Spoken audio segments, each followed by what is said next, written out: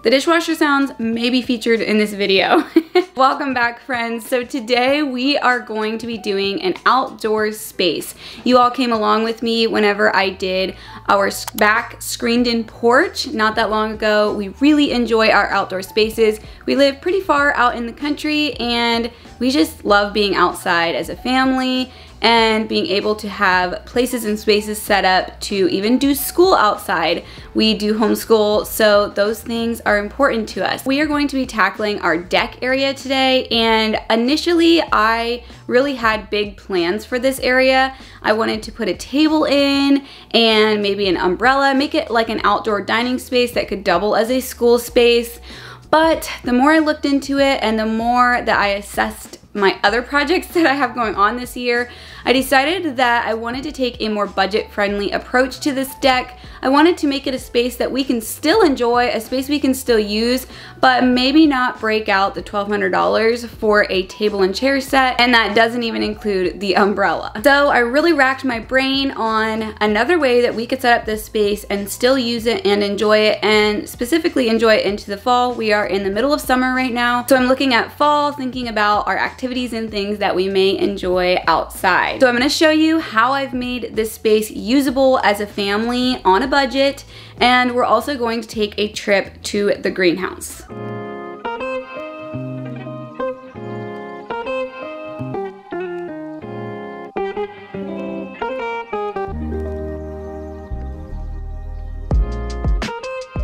The first thing that I wanted to do was just sweep the deck off really well. There was a lot of leaves and other little nooks and crannies that had dirt in them, and just wanted to clean it up before I started taking anything onto the deck. In the future, we may do more to this deck. As you can see, it is looking a little bit worn out, but it's still usable and it's still a space that I am so incredibly thankful for. So the first thing I did was take this very inexpensive outdoor rug and lay it out. I kind of like the idea of putting some bits and pieces of black into this space, and here I put some of these Adirondack chairs. Now, this is not my favorite color, this green, definitely not my favorite, but I found these chairs at a local hardware store for a very discounted price, with it being the end of summer. So I decided I'm going for a budget little makeover here. I'm gonna go ahead and try to save as much as possible. So I grabbed those, and then I put these railing planters on.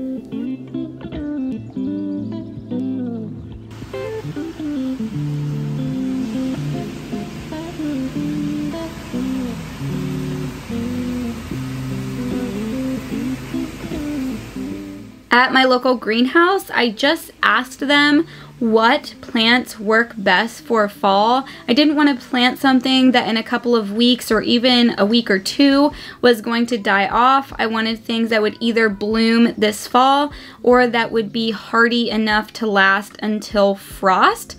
So they were very, very helpful and helped me kind of pick out those types of plants.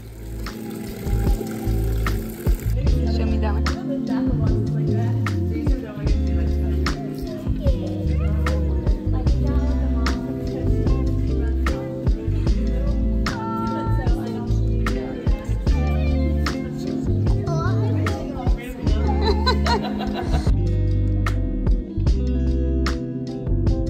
Alright, so on my trip to town, I had actually stopped at a thrift store to drop off a donation, and they had this old coffee table marked down to $5. And I had a little space here on the deck that I wanted to fill in with something, either 2 chairs or a bench or something. So I decided to use this as a bench.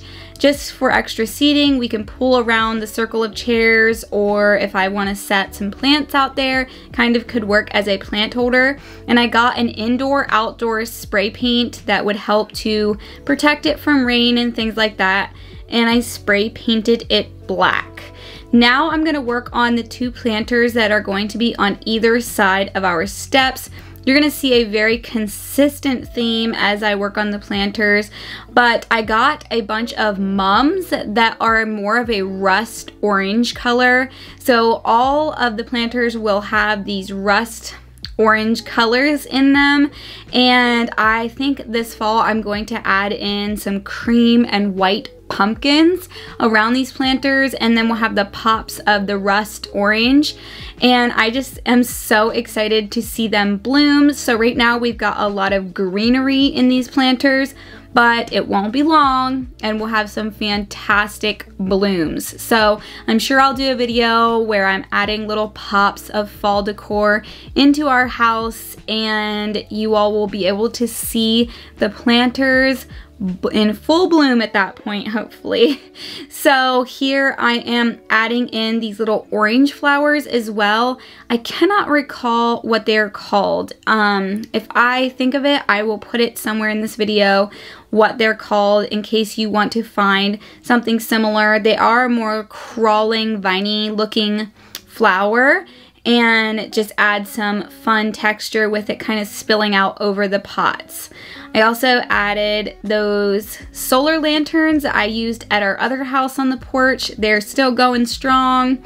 And then I went ahead and emptied another planter that I really hadn't used the soil. It was like good potting soil still. And just started filling up my railing planters. Now in these planters, I'm going to be putting a vining type plant that will continue to grow out over the side until frost, and then a grass in the middle, and then 2 of those rust colored mums on either side. And since I am doing these planters a little on the early side for fall, it's going to give these plants a lot of time to really grow and fill out these planters and look very beautiful until the peak of fall. So I wanted to talk with you all a little bit in this video about the whole idea of being content, finding contentment even whenever things aren't perfect. So like I told you in the beginning of this video, my ideal situation for this space was to have a gorgeous dining table and maybe even a new finish on the deck, and you know, a beautiful umbrella, and added little pieces of this and that. And I just decided that it wasn't wisdom and for this time of year, and for the other projects I have going on. Potentially next year those things can happen, but I just want you all to be challenged to find contentment in an area of your house that may not be completely perfect. You know, you might have a laundry room or somewhere that doesn't look very attractive, but you can clean that laundry room up. You can give it a few of your small touches and find contentment in those places and spaces. You all are going to hear me talk a lot more about this, because in reality, that is the root of not having too much stuff in our houses, is when we're content and we can enjoy the things we have. Sometimes I've caught myself being so involved in material things and wanting the next thing that I'm not even enjoying the things I do have. So I hope that that speaks to you today. I hope that there's something in your house that maybe you need to give it a little love so that you can enjoy it a bit more.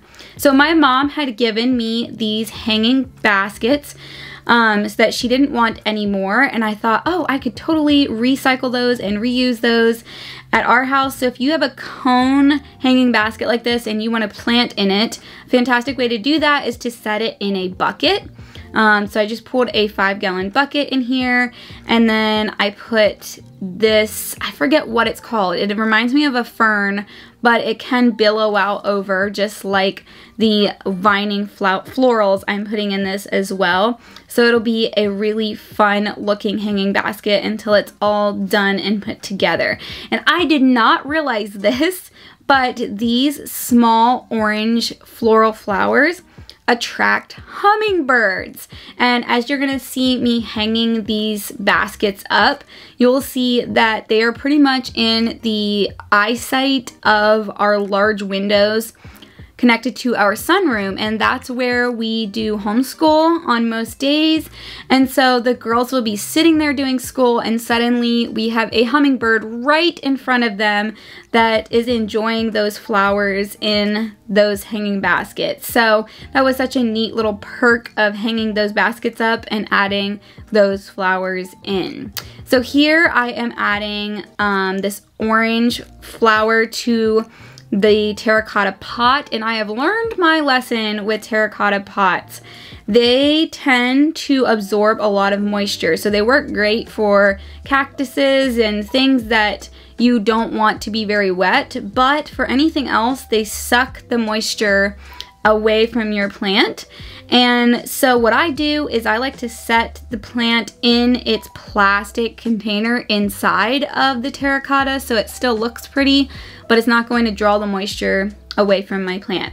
So now I am putting together this small fire table. I found this on Amazon and we have been enjoying this so much. It does not have a very large fireplace area in the middle of it. It's very, very, very small, but it's just enough to help us feel kind of cozy and just give a comfortable feeling to this space. It comes with these lava rocks that you put in the middle of it, and it has a propane tank area underneath of the fire pit. I added in some throw blankets and some outdoor throw pillows that I was also able to find really marked down because it's kind of the end of that spring summer season, so there's so much marked down. I added in some solar lights on the railing. These were an Amazon find, super inexpensive, but such a big impact at night. They just give an extra bright light. And I also hung up some string lights as well from Amazon, but I don't always have them plugged in, so those solar lights give that extra little light at night.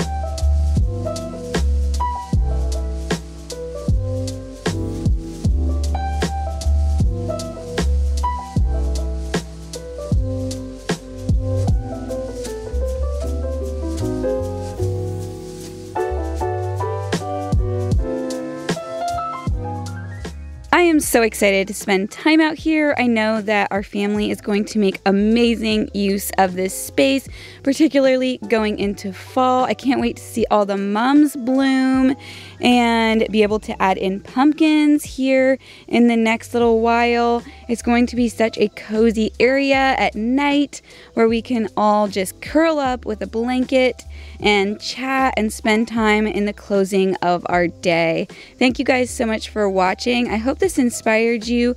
Let me know what you're working on right now, if you're working on an outdoor space or some organizing. I always love to hear about your projects in the comments. Don't forget to subscribe if you are new, and I'll see you all in my next video.